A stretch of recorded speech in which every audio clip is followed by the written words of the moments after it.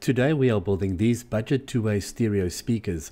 I am calling them the Dynamites because they sound absolutely amazing, so stay tuned to see how I built them. This video is sponsored by JLC PCB. With more than 800,000 customers worldwide and 18,000 plus PCB orders per day, JLC PCB is one of the leading PCB manufacturers in the world. Ordering PCBs at JLC PCB is easy. Click on Quote Now, upload your Gerber file, select the options from the easy-to-use web interface, and order 5 PCBs for as little as $2. Delivery is quick, and I received my boards after only 1 week after placing the order. The quality is top-notch and it came packaged securely and safely. I really enjoy working with JLC PCB, so if you need a PCB for one of your own projects, I highly recommend placing your order with JLC PCB. This is a budget speaker and is designed around budget components. Although I am not necessarily skimping on the crossover components, I believe that a crossover should always have good quality components in it, and especially if you are building a DIY speaker, you can put a little bit of extra money into good crossover parts, which is very different from many commercial offerings where they are building towards a certain price point. The woofer I have chosen is a Hy-Vee B4N, it's a 4-inch woofer, and the tweeter is a Peerless BC25TG15 4-ohm tweeter. And even though these are budget components, they do perform well above their price point in my opinion. And I think this is going to be an awesome little speaker that you can use as a small hi-fi speaker and even for home theater use if you are in a smaller space, as well as on your desk as a near field monitor, which is actually where I will be using these. Part of the process of designing a speaker is once you have calculated your box volume, we need to build a test enclosure, mount the drivers and take test measurements of the individual driver responses so that we can model and build a suitable crossover. This is part of my normal process, and this is a stereo pair, and I have assembled just one of the cabinets so that I can do the measurements and then model the crossover. Once I have done that, I can go ahead and build the second enclosure, and you can see the parts I have already cut for that enclosure here. One of the first things to do is to cut the woofer and tweeter holes in the baffle, and also cut a hole in the back panel for the port, and then also a hole for the speaker terminal cup so that we can connect this up to our amplifier when we are done. Now I have designed this particular speaker with the rounded corners, and that is so that we can eliminate some of the diffraction effects that we get on sharp corners. It just smooths out the frequency response in certain areas and is generally good practice. However, it's not 100% necessary. With the build plans I am putting together, you can use either rounded or sharp corners, and the difference in the response is very small and will not negatively affect the response. It really is just a small dip or peak in response as certain frequencies are diffracted around the sharp corners.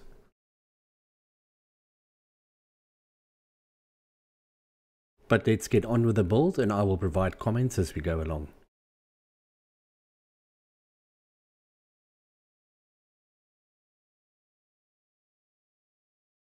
I start off by marking the positions of the drivers on the front baffle, and then we use the router and circle cutting jig to make the cutouts.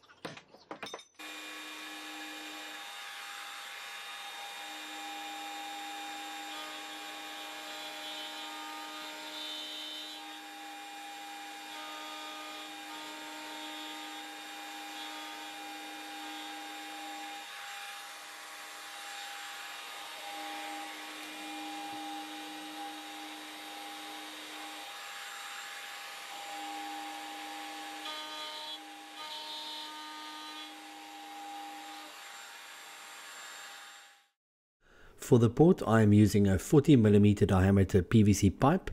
Now I know that PVC pipe sizes vary across the world, so it will be very difficult for you guys to get exactly what I've got here. So in the build plans, I have specified a port that you can purchase from Parts Express in the US or Sun Imports if you're in the EU.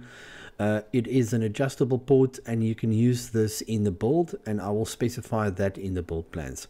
But for my build, I will be using this 40mm PVC pipe.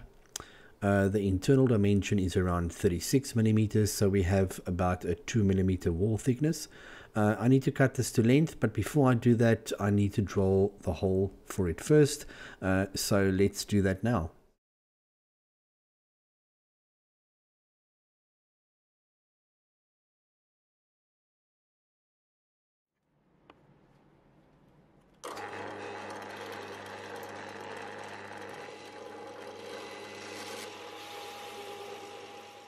For now, I am just drilling a shallow rebate for the port to fit into. Then later on you will see me cut the hole with a router and flush trim bit and then round over the edge.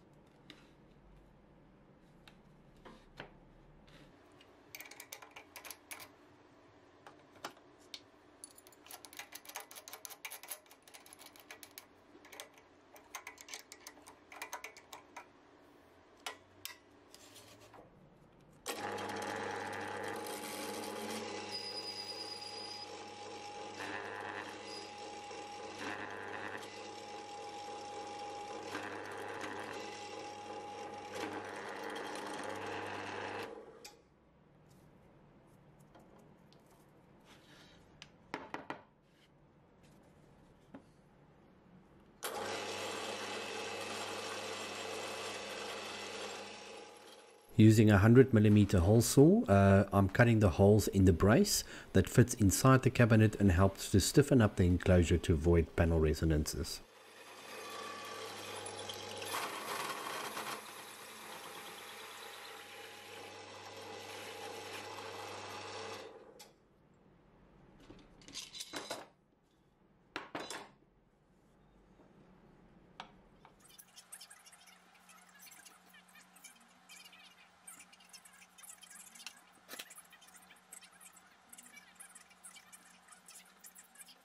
I can now start the glue up of all the panels, which is pretty straightforward.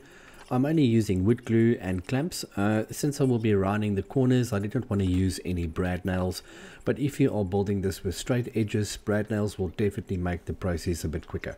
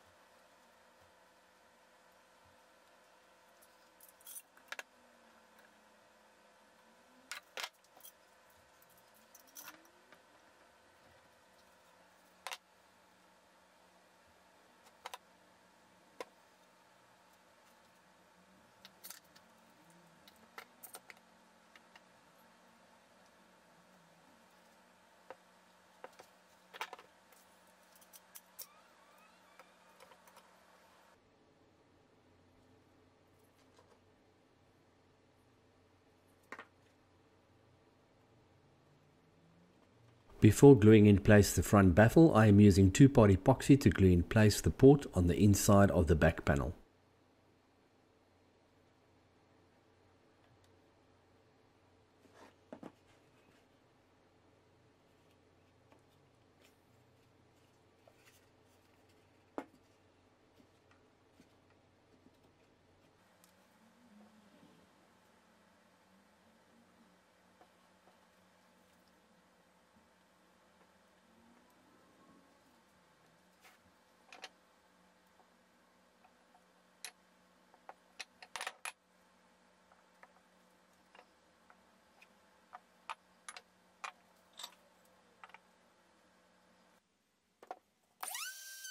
As mentioned before, using a router with the flush trim bit, the hole for the port is cut and given a round over.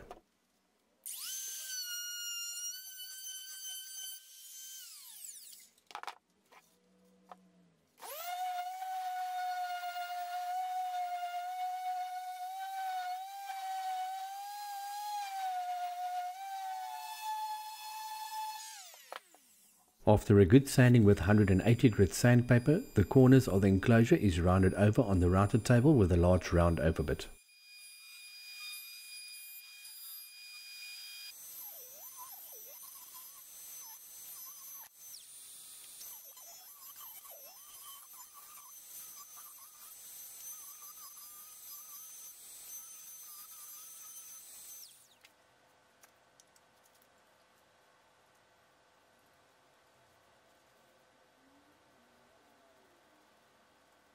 To prepare the enclosure for paint, I use about 2 coats of sanding sealer to seal the MDF, sanding in between coats with 320 grit sandpaper.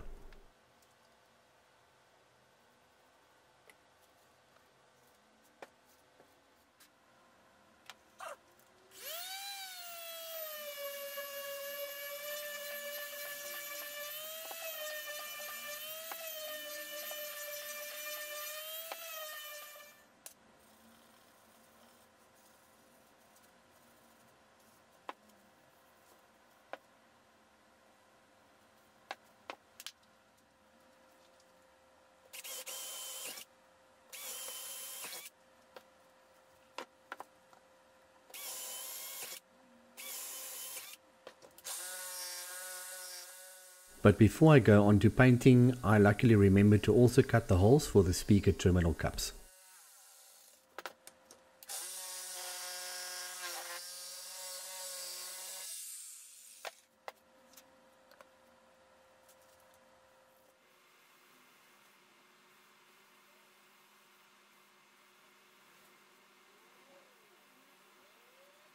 To get a really good paint finish on your speaker, you have to prepare the surface properly so that you have no imperfections in the surface. Using a filler primer is a great way to get a good base for your top coat. It goes on in about 2 layers with wet sanding in between. I use 600 grit wet sandpaper. After this is done, I also use the general primer and then went on to applying the top color coat in a few layers with wet sanding in between, again with 600 grit sandpaper. A final matte clear coat is applied over the top coat as a protective barrier.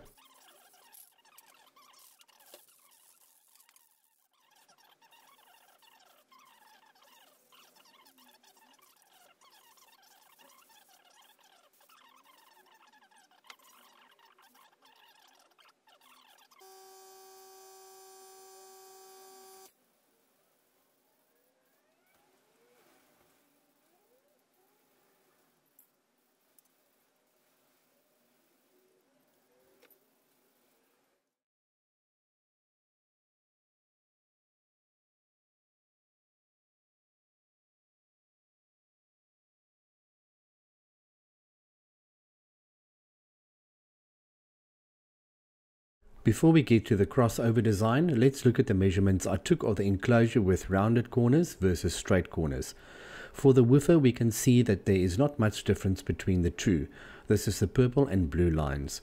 The tweeter, red and pink line, we can see more variation, but it really is very minimal. However, from this you can see how rounded or beveled corners on the front baffle of a speaker can make a difference in the response and how it smooths it out. So I am designing one crossover for both versions, and here you can see that we have very few parts and it is rather simple. The frequency response is very flat with a crossover point just over 3000 Hz, and the impedance curve shows that the speaker does not dip below 4 ohms and is essentially a nominal 8 ohm rated speaker. It also shows the F3 or -3 dB point of the bass driver at around 46 Hz, which is very good for a small driver like this. I tweaked the L pad on the tweeter to what suits my ears, but if you want to try a few options, you can adjust the value of one of the resistors to lower or boost the tweeter level from -2 dB all the way up to +1 dB. These details will be in the build plan.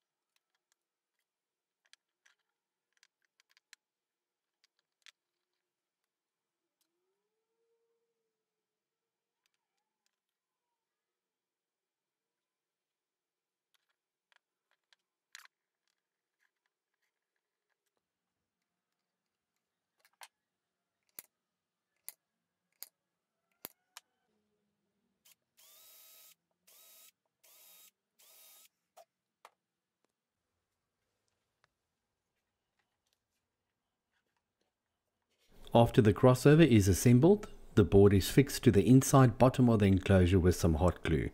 I can then solder the wires to the terminal cup, woofer and tweeter terminals.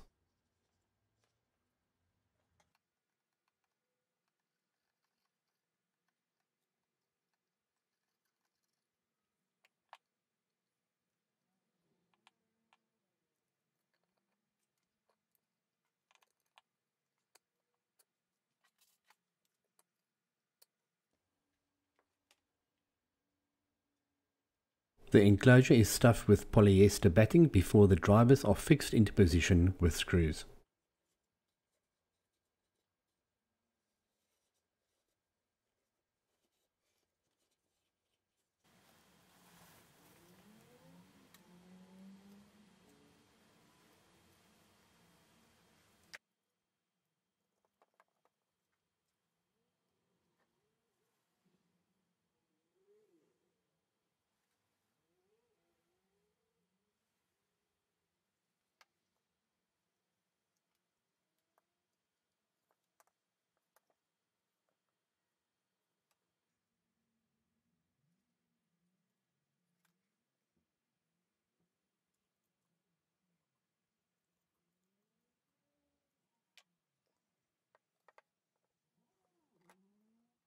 These speakers are fantastic and right now my favorite. It is amazing how a 4-inch woofer can give you such a full sound with clear natural sounding mid-range. The tweeter is also clear and smooth. It has a really dynamic and lively sound, so thus I'm calling these the Dynamites, because they really are dynamite for the size, price and simplicity in design and crossover. If you want a small speaker that will blow you away, then give these a try. Whether for hi-fi, home theater or near-field listening, they suit the bill perfectly, and most people will not require a subwoofer for these since they go so low. However, I will be building a matching sub for this, but this will be part of an upcoming video series on subwoofers. So subscribe, give the video a thumbs up and ring that notification bell. And if you want more behind the scenes and exclusive content, then check out my Patreon page or become a member by clicking the join button below. All links are in the description below, including a link to the build plans. The sound demo that is coming up now will be best listened to through good quality headphones, but remember, it will only sound as good as your system you are listening through, and it is not an accurate representation of what these awesome speakers sound like in real life. Until next time, adios.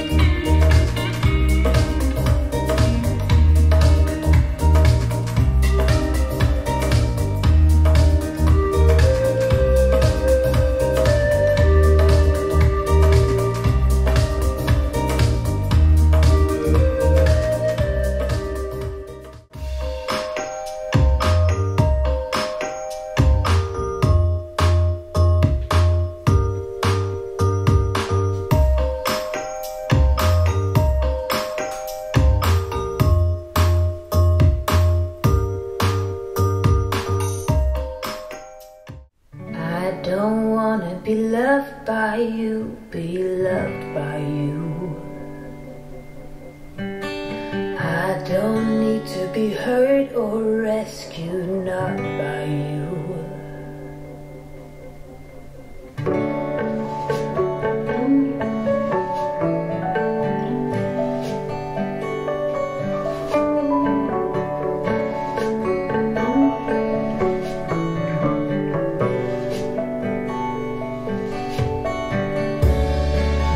So close, you're eating my space.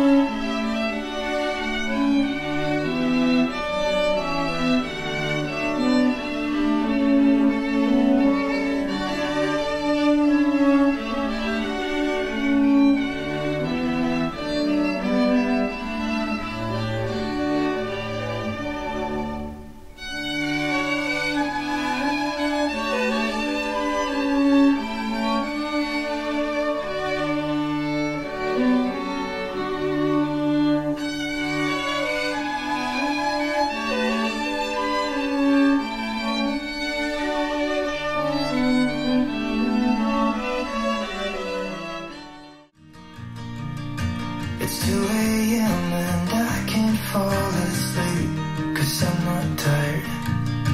I'm thinking about the days we used to shine when we were young. I told you that we should start a band and reach for the sky. It's 2 a.m. and I can't fall asleep, I'm just not tired. I can hear the rain